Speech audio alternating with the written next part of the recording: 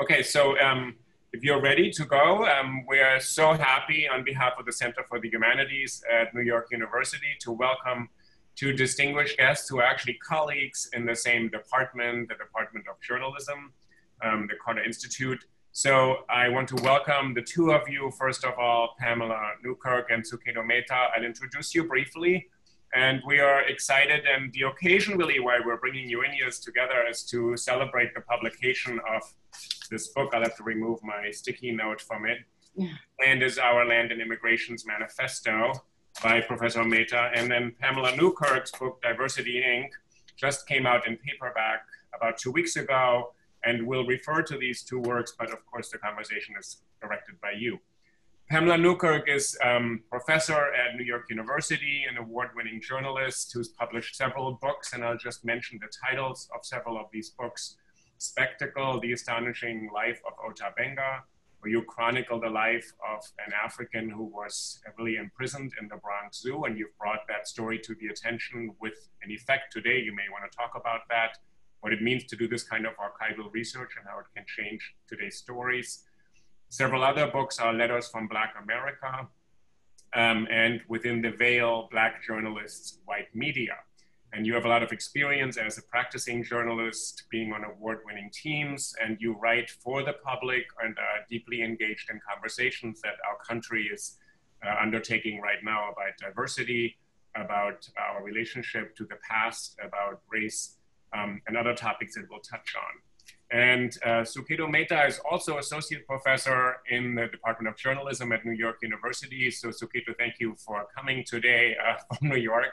One of his books is Maximum City, Bombay Lost and Found, a wonderful book that was a finalist and has won several prizes and has really changed the way in which people think about global cities. And then this recent book, This Land is Our Land, An Immigrant's Manifesto, which is a journey really to America and through America, which includes both personal accounts and then a long set of in-depth conversations and interviews with people who are living through the reality of being Americans now, of being immigrants in America, all over the world. So you're tackling questions that are on the forefront of our political world. And I want to start you out by asking you a question that I feel is in both of your works present, and that I think may get us into an interesting conversation. And I'll give you just 2 sentences back from your own books. Mm-hmm. And these questions concern the way we frame or think about these issues and who has the power to frame the stories that actually guide our public conversations. And in Suketu's book, in the middle of the book, you're reflecting on the way in which immigration is talked about in America and in the world. And you say that a battle is being fought today in the public square, in the political conventions, on television, in the op-ed pages, a battle of storytelling about migrants. And this is something I think you can start us out with. And then Pamela, your book, Diversity, Inc., which is about the billion-dollar industry that is supposed to produce good effects to actually create equity and equality, and especially corporate America. You looked at academia, Hollywood, and progressive institutions in particular. And you say, the plodding pace of change a half a century later, after the start of the kind of diversity initiatives, makes clear the need to reframe the diversity conversation of recent years from a rosy, we are the world ideal to one fired by a mission to combat systemic racial injustice and pervasive delusion about where we stand. So both of you were writing these books to say there is a battle over how to frame a story. Mm-hmm. One is about immigrants and one is about race. They're linked, they're connected.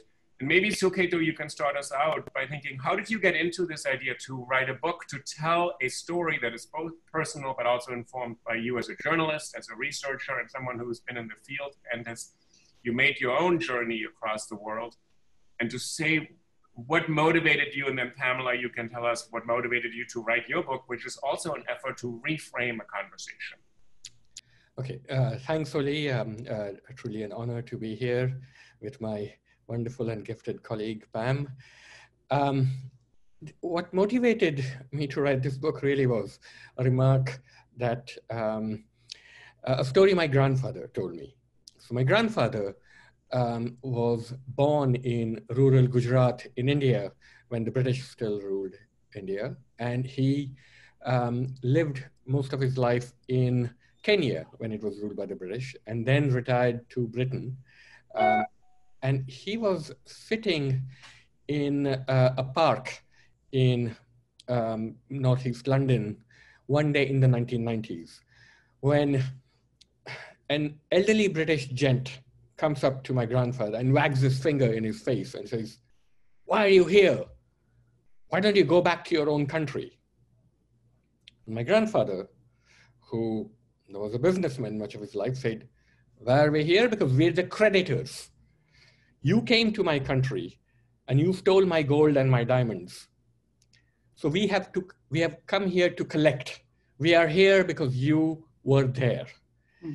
And he told me this story, and I could sense in this story was decades of hurt, decades of being questioned about his status in these countries he had moved to. And he had moved because the British had essentially robbed India blind.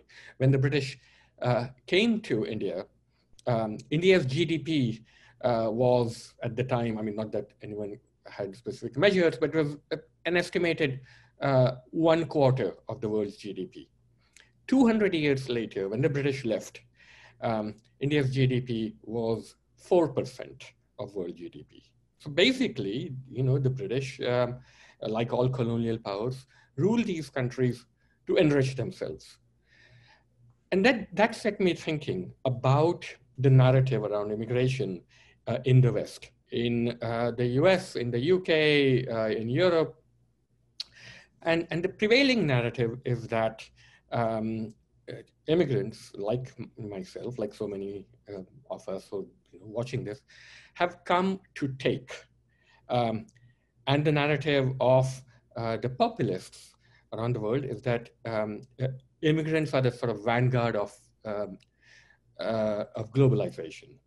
That they come, they make countries poorer, and that often they're robbers and rapists and terrorists and drug dealers. And this sort of narrative has led to a number of populist leaders, from Orban in Hungary to Boris Johnson in the UK, to Trump in the US. It's been instrumental in their elections. So I started looking at the ways that stories are built around immigration. And I started meeting migrants to get their stories, well, first of all, about why they moved. And I also started meeting government officials, like people with the Border Patrol, to see how, their storytelling around migrants. I spoke to politicians, and I took a deep dive into the research. So the fear of migrants is magnified by lies about their numbers. And politicians and researchers train minds to think of them as a horde. In all the rich countries, people, especially those who are poorly educated or right-wingers, think that immigrants are a much bigger share of the population than we really are. So a recent study found that Americans think that the foreign-born make up around 37% of the population. In reality, we are only 13.7%. In other words, in the American imagination, we are 3 times as large as we really are. The French think that 1 out of 3 people in their country is Muslim. The actual number is 1 out of 13. British respondents to the same poll predicted that 22% of the people will be Muslim by 2020. The actual projection is only 6%. So a populist is, whether it's Putin or Modi in India or Trump in the US, is a gifted storyteller, someone who can tell a false story well. And the only way he can be fought is by telling a true story better. And this is where journalists like me and Pam come in. With storytellers, we know how to gather the data, and we know how to shape it into an engaging narrative and take it out to a general audience. And this is why journalists like us are feared and hated by populists around the planet. This is why in India, the country of my birth, journalists are being jailed, sued in defamation cases, having their taxes audited, or outright murdered at rates which India has never seen. It's why Trump keeps attacking journalists as fake news and actually encourages his supporters at rallies to physically beat up journalists. All around the world, we're seeing this attack on by the populists, and much of it is around the issue of immigration, because we can take stories, we can take these narratives and actually do something with them, with this marriage of statistics and stories to actually challenge this narrative. And that's deeply disconcerting to the populists. I find this fascinating, Suketu, the combination of deep research, statistics, interviewing migrants and customs officials, border patrol officers, workers, activists, populists. So you actually speak to all sides of the spectrum in order to shift a misperception. And Pamela, you engage in the same work to correct a story that, and maybe you can talk a little bit about that, because I think those two issues are so linked in the American public conversation right now. That would be helpful. Yes, but first of all, thank you, Uli and the Humanities Institute, and it's an honor to be with you and with my dear friend and colleague, Suketu. So yeah, narratives. When I started working on this book, it was still important to kind of challenge this notion that we were in a post-race nation, and that, there were these gaping disparities, particularly between Blacks and whites on matters of policing, income, you name it. All of the disparities had been sort of like just wiped away. And, in fact, one of the dominant narratives is that now it is white men who are facing the most discrimination.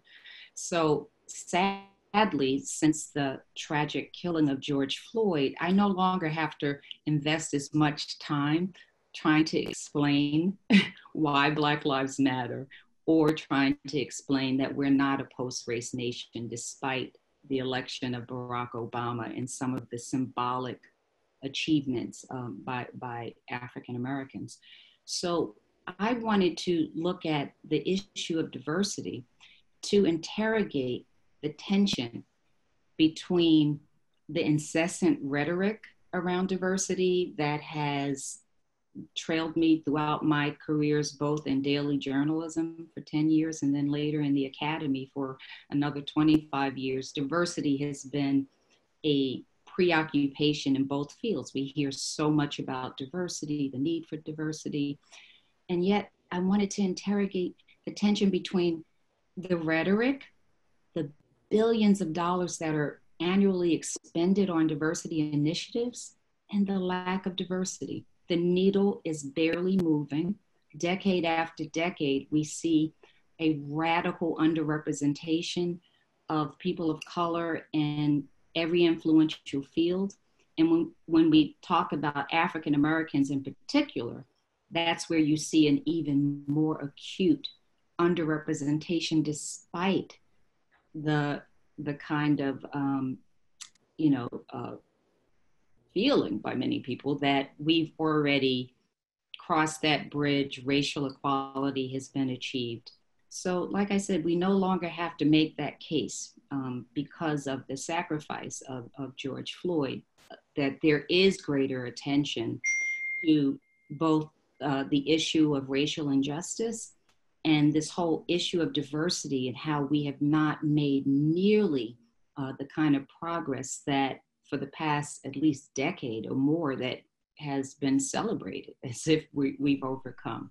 So that's what I wanted to look at. And I wanted the book to be driven by data, looking at the numbers, at the metrics. And I think, we can delude ourselves by looking at symbols of progress, but when we look at the real numbers, we see, whether we're talking about in business, where the percentage of Black men hasn't changed in decades. It's gone from 3% to 3.2% in companies of 100 or more. If we look at the academy, African Americans hold like 4% of professorships at universities, and for Latinos, the number is like 3%. If we you can look no matter where you look, whether you look at fashion, whether you look at Hollywood, you could look at, no matter where you look, you see this acute underrepresentation that has not been addressed, even though we see this burgeoning apparatus around diversity. We see the hiring of chief diversity officers. We see all of the money being poured into initiatives which have not borne fruit. And so one of the key questions that I'm raising in the book is, why do we keep doing the same thing and expect different results? That we have to change the way we're looking at this issue if we are serious about the business of actually increasing diversity and not merely paying lip service to diversity. Can you both say something about how you would define how to approach the topic of migration or immigration in America, or the topic of, Pamela, what you call in the title of your book, diversity, in this current moment when there is a huge contest of who's defining it? You'll ask different people on different parts of the political spectrum that see it very different. Yeah, it was, so part of the problem with the whole conversation around diversity is that the word itself has been so overtaxed that it basically has eclipsed the whole issue of racial justice. It's become untethered from race in many ways, because when we say diversity, it can mean sexual orientation, it could mean mental and physical capacity, it can mean, gender, it can mean so many things, and that you can claim to have a diverse workplace without having any racial diversity. So that's where we are. There was at Apple, their first chief diversity officer 2 years ago said that 12 blue-eyed, blonde, white men could illustrate diversity because of different backgrounds and different points of view. So that's where diversity has gone. And so what I wanted to do is pay sustained attention to the issue of racial diversity, because I believe that that has been overshadowed in this larger conversation about diversity. And it's similar with migration. Part of the reason I wrote this book was that the whole conversation about migration in the rich countries is, what's in it for the rich countries? Should we let in immigrants or not? How many? Should they be skilled or unskilled? What laws, and should they follow laws, et cetera, et cetera. I thought, how about the point of view of the migrants themselves? Why would someone leave their homes, their language, their culture, most importantly, their families, and undertake this incredibly perilous journeys across deserts, across mountains, across rivers, across oceans, taking their little kids in their hands? What is it that has made life so hellish in their home countries, and who did it so that they have no option but to move? So then I started looking for the reasons, and it came down to essentially 4 reasons for global migration, which is there are more people who are immigrants today than ever before. There's 250 million people like me who are living in a country other than the one they were born in. So why are people moving? It's because of colonialism and corporate colonialism, which is what replaced colonialism, war, and climate change. And the greatest driver of migration in our century is going to be climate change. So, just to take one of those, climate change, there's a tremendous amount of hypocrisy in the whole conversation around climate change. There's this demand that, countries like India should control their emissions. Well, the United States, we account for 4% of the world's population, but we put 1/3 of the excess carbon in the atmosphere. The European countries, another 1/4. And the effects of climate change are being felt much more by the poor countries, the California wildfires notwithstanding. Large parts of South Asia are going to be literally uninhabitable between the middle and the end of this century, just because it'll be too hot for human beings to even go outside. Already they're having enormous effects on these countries' economic growth. So, what are these people to do? Large numbers of them are moving because they have no choice. Or take war. We Americans went into Iraq and launched an illegal and unnecessary war in which 1 million Iraqis lost their lives. And the entire region was thrown into turmoil. So I'm arguing for migration as reparations. There should be 1 million Middle Easterners who are given green cards to enter the United States as a consequence of what we did. There's also this other kind of hypocrisy around illegal immigration. Even some of the Democrats, Biden once, when talking about migration, said, well, you should get in line. So the idea is that, people who want to enter the United States should do so legally. Well, ask yourself this: has the West ever gone anywhere legally? Did the West ever ask permission to enter other territories legally? So this kind of, legalism now, this fiction that, you can come to the US border, and if you have a well-founded fear of persecution, which is what asylum cases, the whole legal rationale for asylum, which the US is a signatory to international covenants on asylum for, is the idea that if you ask and you've got this well-founded fear, you can prove it, then you'll be let in. Well, actually, under the Trump administration, asylum has almost been eliminated. There's been a whole series of measures the administration has taken, like the Remain in Mexico policy, where, if you're fleeing the gangs in El Salvador, you'll be told to go back to Mexico and wait there for however many months or years it takes to process your asylum claim. And I've been in Mexico, I've been in these shelters for migrants, and I know that the gangs follow them there. I know that the Central American gangs have men stationed in and around the shelters in places like Tijuana, and they actually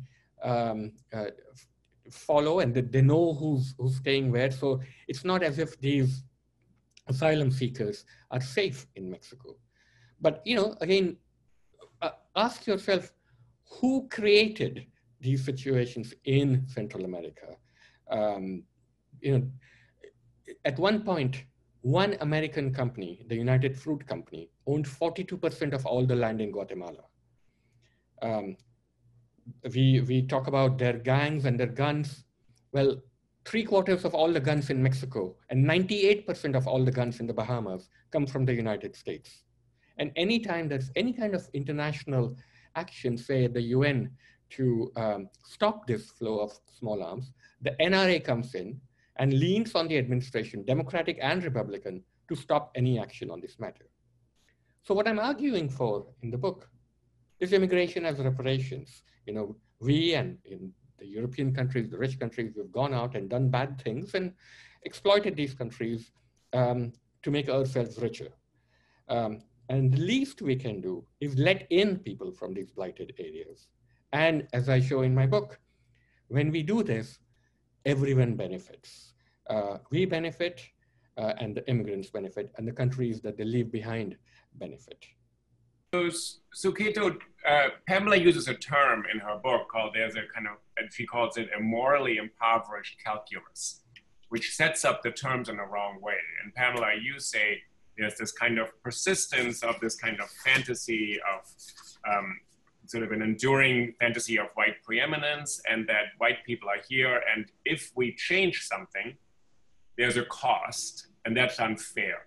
So if there's real diversity, would be genuine work the way you describe in the book, then actually there's a loss. And you just said also, Suketu, there's a kind of story that if we let people in, they'll take things away.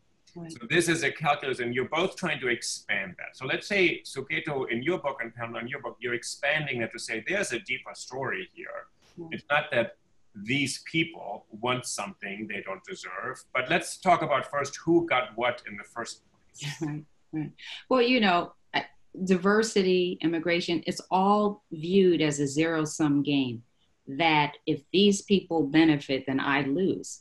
What we have seen historically, and particularly over the past 5 decades, after President Johnson's Great Society programs, we saw the gap between Blacks and whites begin to close in education, attainment, and poverty and employment. We saw like this major progress happening, and all without whites losing any ground.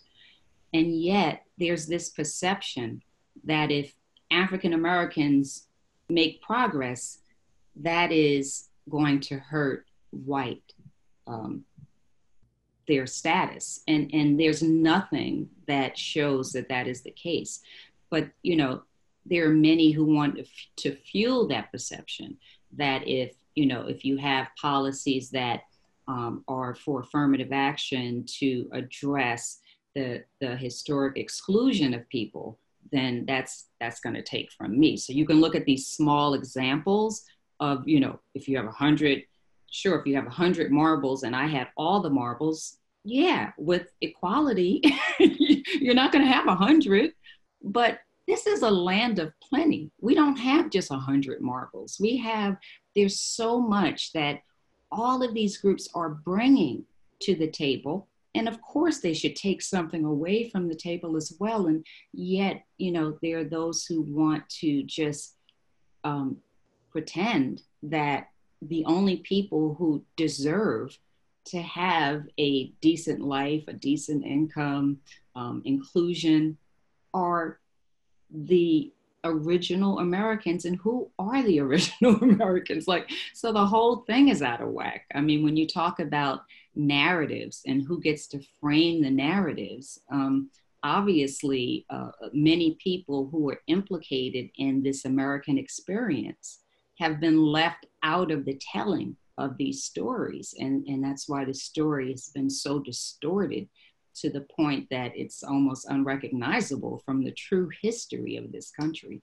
So what Suketu is saying is it's in a way different. I mean, we're looking at a different set of issues, but in many ways, we're basically saying that there is another story to be heard, and that you cannot just continually kind of tell a story that's not true. I mean, we're both journalists, so we're working from facts, we're working from numbers, we're working from history. I mean, so, not everyone will go for that, because I think it has been so deeply ingrained in this country that A, it's a zero-sum game, and B, that the true Americans are white.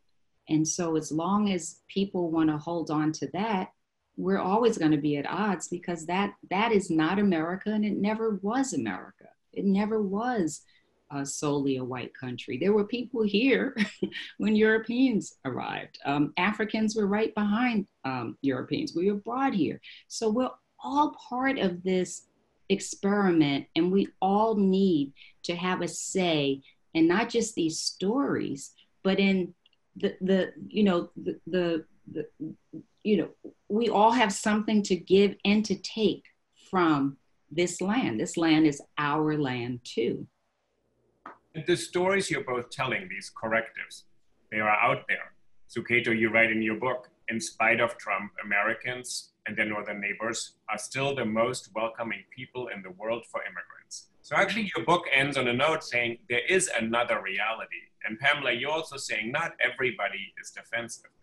As writers, journalists, researchers, how do you actually shift that story? And let's talk a little bit about that we are faced with, social media channels and the public discourse. Sort of, how do you actually do that? Because I'm very interested, since you're both practicing journalists as well, how do you shift the story when you say the story is actually out there? Well, I think it helps. Social media has certainly helped. The tragedy of George Floyd has shifted the narrative a lot, because now, things that journalists like myself have been writing about, injustice for years. And now when you see something that's just so visible and so horrific, I think it changed people's perception of the issues of injustice. I mean, when you have Fortune 500 CEOs proclaiming that Black Lives Matter, we know the conversation has changed, right? So now that we have the attention of people in high places, it's now, so what do we do now? Like, now that we're finally kind of on the same page and we see the inequality all around us, no one is denying it. Well, I shouldn't say no one. We have a president who just signed an executive order punishing companies that do diversity training. So not everyone's on this page, but we do have far more Americans recognizing just how unequal our system of justice is. And then that, also we can look at employment, we can look at all of these other things. So these were arguments that were harder to make when I wrote the book. There's far more receptivity now.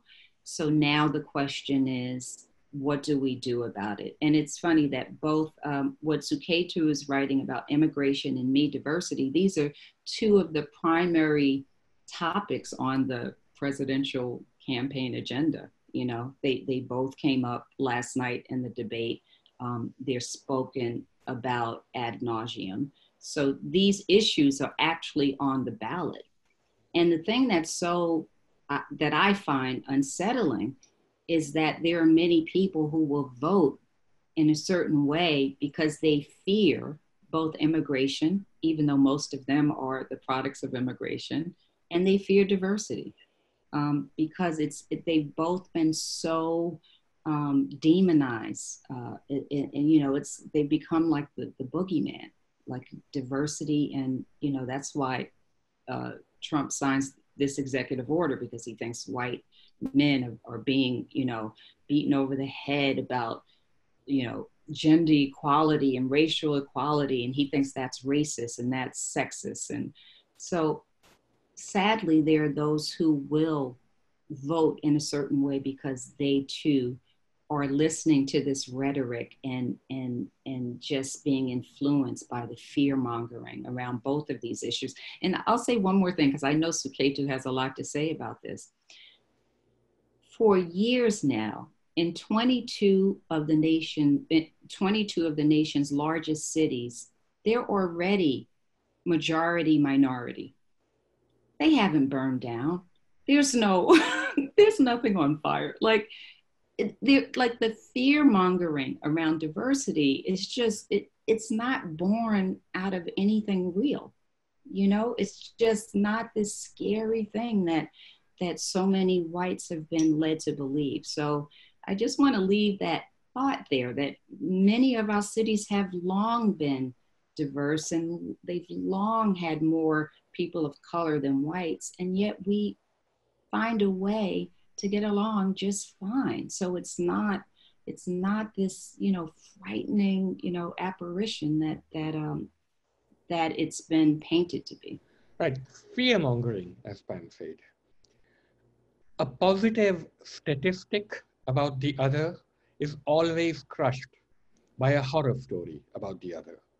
So we proponents of immigration, of diversity, we've got the numbers on our sides. I mean, there's just no question that America would be finished without immigrants and continuing immigration. The genius of America has been that it's always imported the talent that it needs. Look around any university, any tech firm, any medical office, and the evidence is right there. also the people who have most contact with immigrants in their day-to-day lives, whether it's in New York or London, tend to be the ones that are most resistant to anti-immigration messages. The people who voted for Brexit, the biggest own goal in British history, weren't people living in London. They were people living out in the rural areas who were fed a steady diet of fear by the Murdoch-owned papers. And here, the Murdoch-owned network spreads daily horror stories about immigrants. They don't so much have economists or academics or, they don't really traffic in numbers. And our side, I think if we have a fault, is that we rely too much on numbers. We put out these reams of data showing that, immigrants are good for the country, that without immigrants, the social security system would collapse, that we're a rapidly aging nation, we need young immigrants. This is all true, but often numbers tend to make our eyes glaze over. So what we need is stories. And again, this is where we, people like Pam and myself, come in, because we're storytellers. So, I became interested in the storytelling around immigrants as criminals, as essentially immigrants who are coming here to go after your family. It's a very powerful motive in American politics, and Trump has used it repeatedly. These people from Mexico, they're not sending their best over here, they're rapists, and he trots out these people who had their children murdered by, or allegedly murdered by the undocumented, right? They're at all these rallies, and they carry a very powerful message of fear for his base. So I set out to gather true stories. And I went to a place called Friendship Park. Friendship Park is on the US-Mexico border. It's just south of San Diego. And it's the only place in the entire 3,000-mile long southern border where if you are on this side of the border and you want to see your family, then you can go there. And on weekends, there's a little stretch of park, which was inaugurated by the Nixon administration, where it used to be you could go and meet your family, have a picnic with them, give them a hug, and then they would go back to Mexico, and then you'd go back to the US, and it didn't matter if you had papers or not. It was a place largely for the undocumented to make physical contact with their families. So under the Trump administration, there's a giant industrial mesh fence. And now people can still go, but they can only meet their families for 10 or 15 minutes at a time across this mesh fence. So you can see your family, but you can't touch them. And I stayed there for 2 weeks and did some of the most heartbreaking reporting of my career, as family after family came on both sides and just attempted to make contact. So I saw, for example, a Mexican man who had left 17 years ago because his mother was sick and he needed to make money for her medical bills. And, because of the perilous economic conditions of Mexico, in which the US has a large role to play, he could not make that kind of money in Mexico. So he came across the border and has been working in construction for the last 17 years. So every day he works brutally hard, 7 days a week, and sends back almost everything he saves to his mother. And his mother really wanted to meet him. So finally, after 17 years, she comes from this rural area far in the interior of Mexico, and he comes from Colorado. He takes a series of buses because he can't fly. And I saw him as he went up to the fence. And he goes up to the fence and he puts his face up, and his mom puts her face up on the other side. And he told me later he could feel her breath on his face. And he said, "I miss you, Mama." And she said, "I love you, son." And she says, "I don't think you're eating enough. Are you eating right? You look too thin." And then he put his hands up to the fence, because the holes in the fence are only large enough to put your pinky finger through. And Mom puts her pinky finger through, and they touch their pinkies through a little hole in the fence. And all along the fence, there were mothers and sons brothers and sisters, best friends, husbands and wives, doing this kissing of the pinkies. It was some of the most heartrending scenes that I've seen. And I thought if anyone doubts the family values of these immigrants, they should go to a place like Friendship Park and see that almost all of these immigrants who are here, documented or not, are doing it because they want the same thing that you or I do, a better life for our families. And I think it's this kind of storytelling, if there's anything that can reach Trump's base, at least some of them, it's going to be this kind of storytelling, because Trump has made them incredibly resistant to experts and expertise. There's a tremendous anti-intellectualism now in American public life. So they get their news from Facebook. And it's interesting that the kind of news they get is in this kind of storytelling, this kind of horror storytelling. And the Fox News people, the opinion people, are very good at this kind of false storytelling, as painting them as demons and drug addicts and rapists. And I think, we could up our game and present these almost novelistic stories, which happen to be true, of the wholeness of these immigrants and the reason they cross and the sacrifices that they make. Suketu and Pamela, you both teach at NYU, and can you follow up a little bit when you just said, Suketu, we have to up our game. We have to incorporate storytelling to counter another type of story that demonizes. And you say that is on the nightly news on Fox. So at the same time, storytelling, I teach literature, is often considered as sort of make-believe, it's fiction. So can you just say a little bit concretely, because I'm sure we have students here, to say, how do you do that? I mean, journalism is often... Well, journalism is partly the art of storytelling, as Suketu says. I mean, the only difference between journalism and fiction is that the stories we tell are true. They're based on corroborated evidence, right? And on interviews and data and history. So we can bring the literary devices to our work. So we don't have to write the story in a very dry kind of just the facts, hard news. We can actually tell an engaging story like the story that Suketu just told, using literary devices, but telling it based on facts. And both of us teach those kind of classes where students are learning different ways to tell stories. And Suketu, when you came away from Friendship Park, I mean, that chapter is really heartbreaking and leaves you sort of with a sense of the lives lived and what people go through.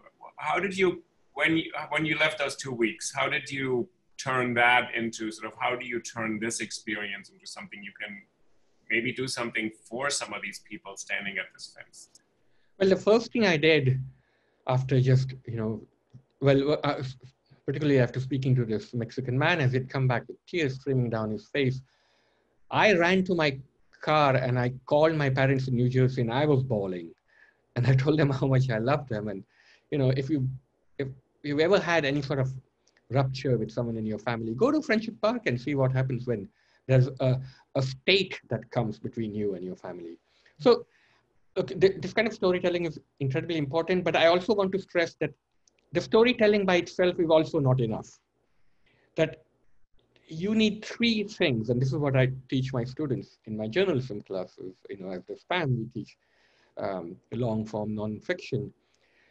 So you need 3 things. One is stories, because stories are how you get to people. I mean, the prophets of all religions spoke in parables. There's no section in the Bible that says, in a recent poll, 80% of people said it was good to be nice to your neighbor because then your neighbor will be nice to you, right? God speaks to us in terms of parables. But those stories are just isolated anecdotes. Anyone can tell a story. And, Trump is very good at this. He gets up and says, I met a fella in Paris who told me there were all these no-go zones. And I'm telling you, my friend Jim, and some section of his audience can relate to that. Yeah, his friend Jim, he got it from someone. It's not enough just to have a story. You need the data. And this is another thing that we teach our students to do. Go out and comb through public records, read studies, speak to experts, speak to economists, anthropologists, sociologists, politicians, and get the numbers so that they're not just random anecdotes. And then there needs to be a third thing after you've got the stories and the statistics. You need to have a statement or a series of statements. The stories and the statistics have to come together to make a strong argument. The former editor of the Atlantic magazine, Bill Whitworth, once had a great formula for the perfect magazine story. And his formula was the careful accumulation of facts leading to a surprising conclusion. And I like that formulation because it's what we try to do in our books. We try to gather numbers and stories that add up to something that might surprise the reader. And in my case, with my book, the surprising conclusion to my book, which starts out quite angrily, is that in the end, the story of immigration has a happy ending, that it is good for the immigrants themselves, because for them, it's literally the matter of difference between life and death for many of them. It's good news for the countries they're moving to, because the West isn't making enough babies and needs their skills and energy. And it's good for the countries that they move from, because remittances are the best and most targeted way of helping the global poor. Last year, global remittances amounted to more than 4 times all the foreign aid sent by the rich countries to the poor countries.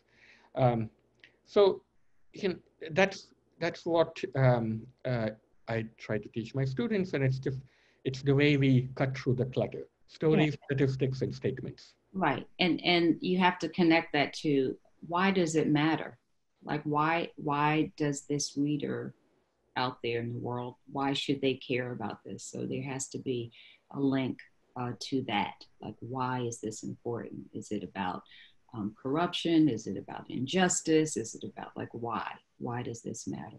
Suketu and Pamela, you also have done an enormous amount of research for these books to present it to the general public. Suketu, you talk about the origins of fear, which are in academic anthropology, and then a few books which are these kind of dystopian fantasies which have proven really resilient to counter stories. In the last few minutes, sort of, where do you think we are now? Because I hear from both of you that actually you're not hopeless or sort of completely pessimistic. You're saying that are other stories, and a lot of Americans know these other stories or live them or are connected to them. So where do you think these two big stories, immigration and migrants and race relations in America, really, where are they right now? Where are they going to go? And you don't have to predict the future. I wish you could. Yeah, I wish I could too. Yeah, I think we're at a really seminal moment, and I do think that, I can't predict the future, of course, but I do see that there's the greatest potential for change on this issue that I've seen in my lifetime. That doesn't mean there will be change, but it means that the potential has not been greater in all of my adult years, where there are more people who recognize the need to lean in, to better educate themselves about, this history, this void that has been just totally overlooked, overshadowed. And to me, that's a promising sign that, that more of, particularly of white America, is we've seen a real shift in attitudes around the Black Lives Matter movement, around the need for police reform, whether we're talking about like defund the police on the one extreme, or just like, we need to do something. I think there's just this greater recognition of that. And that, that's promising. Now, will we have the political, I think we'll have the will, and now we'll need the people in place who can do this. That I'm terrified about this next election and whether the will of the people will actually prevail. But if it does, then I'd be very optimistic about seeing, if not monumental systemic change, just progress on this issue of diversity. And when I say diversity, I mean justice. Mhm. So in terms of social justice, I have never seen a movement gather so much steam so much rapidly in my lifetime. Exactly. Um, and I'm truly amazed and actually, thrilled in this very difficult year to see people come out on the streets, people question some of these beliefs that they've always held for granted, uh, at least attempt to come to a reckoning with the original sin of the founding of this country. Yes. And that really, uh, it, it makes me incredibly happy and hopeful. When it comes to immigration, I'm less hopeful. Many countries have used COVID as an excuse to cut down on migration, to draw uh, uh, their borders even tighter, to impose all kinds of restrictions. In this country, the Trump administration has just gone to town, not just on the undocumented, but also on legal immigration. And we know this at NYU, and the incredibly arduous rules put on foreign students. Every week, there's a new rule limiting access to American higher education, which is about the stupidest policy that we could carry out. We need these students not just because they pay full freight, but America's intellectual and scientific life would be crippled without foreign students. Um, uh, but I don't know how many people in the sort of, it still astonishes me that 41% of the country will vote for Trump. And this 41% we've seen is resistant to expertise, resistant to economic arguments. And when it comes to immigration, even under a Biden administration, I'm not sure how much we can turn back the clock, because a lot of this in this country, a lot of the resistance um, is also the territory that Pamela covered so well, which is white fear of being overwhelmed, of this being a majority minority country by 2044. Um, and, uh, and this is something which is not easily going to go away, even if Biden becomes president. I want to ask the two of you, sort of in we're concluding moments here. Pamela, a question came in. What would you propose to reform education and maybe the economy to actually implement what you define as justice, racial justice, not just diversity programs? Because you're saying it's ultimately not a zero-sum game. And Suketu, the same question for you. You've said immigration is actually not a loss, and if people who are here undocumented were actually removed at large scale, the entire economy would collapse. So how would you make this argument to the people in power, sort of who are doing education economics or the corporation? Yeah, it's going to be hard to answer that in even a few minutes, but so, right. Yeah, part of the problem is that a lot of the diversity initiatives that are now in practice don't work. They just don't work. Like, there's no evidence that shows they work. The needle's not moving. Yet companies are continuing to spend billions on it. So what I'm arguing is that we need a strategy that's far more holistic, beginning with education.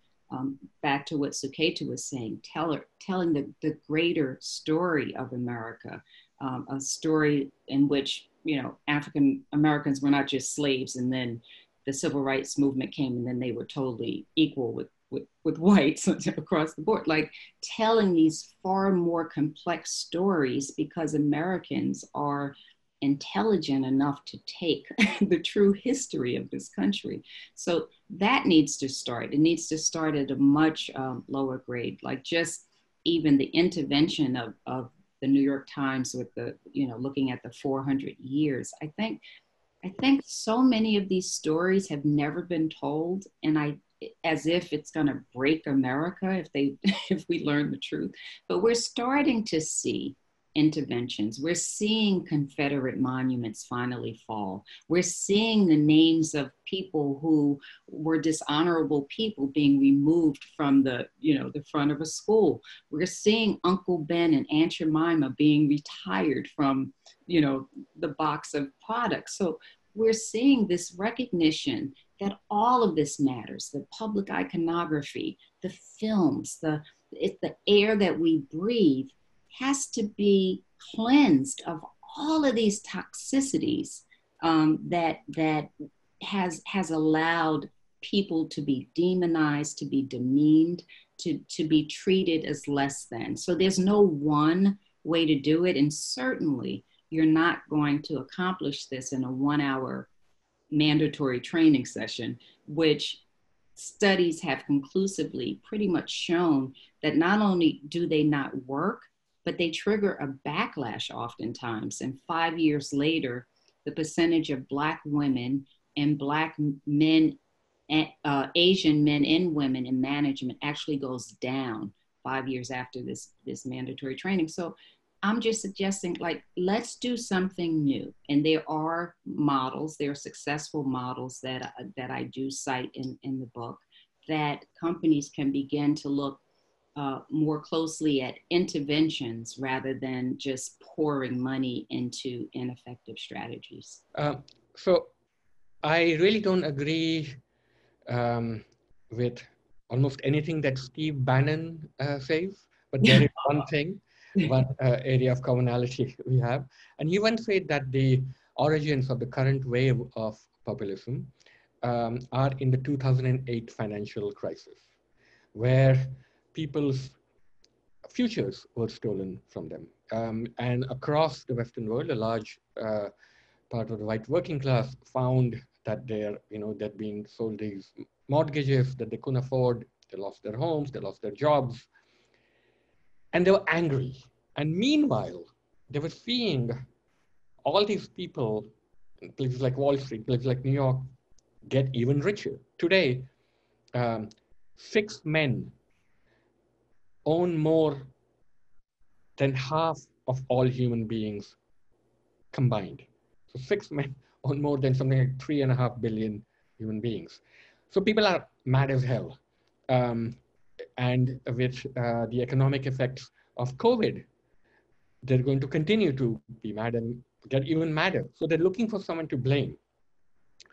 Now, they would ordinarily come for the elites with pitchforks, but the elites, being no fools, know that this kind of anger has to be diverted away from themselves.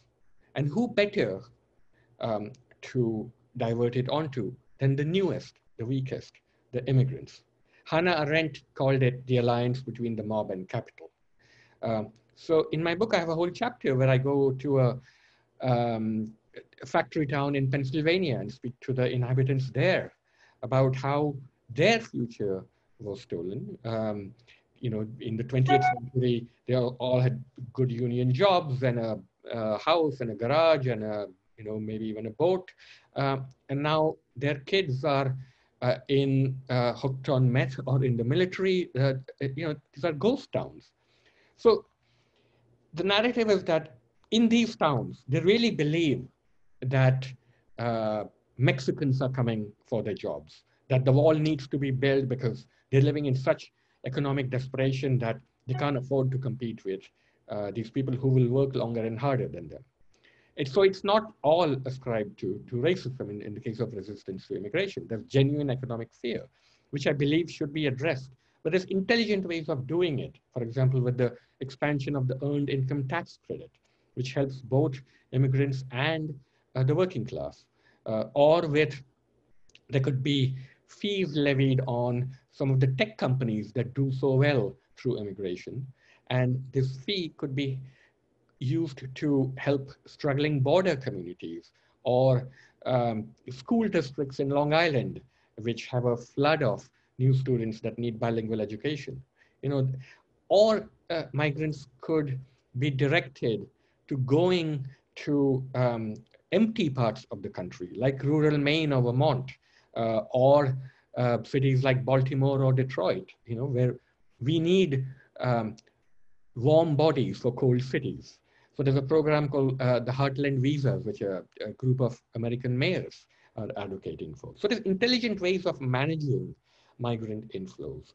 But the problem is that the debate around immigration is basically all heat and no light. And so the way we do it is, it's not going to be easy, but we have to recognize both um, the reasons for populist rage and the ways in which the elites manipulate this kind of populism to serve their own economic ends. And in the end, the hope really is for some sort of class consciousness, the understanding between these people in this factory town in Pennsylvania that these migrants who are coming are not their enemies. They're actually, they should be allies, and direct their anger on the causes for systemic inequality and racism in the country.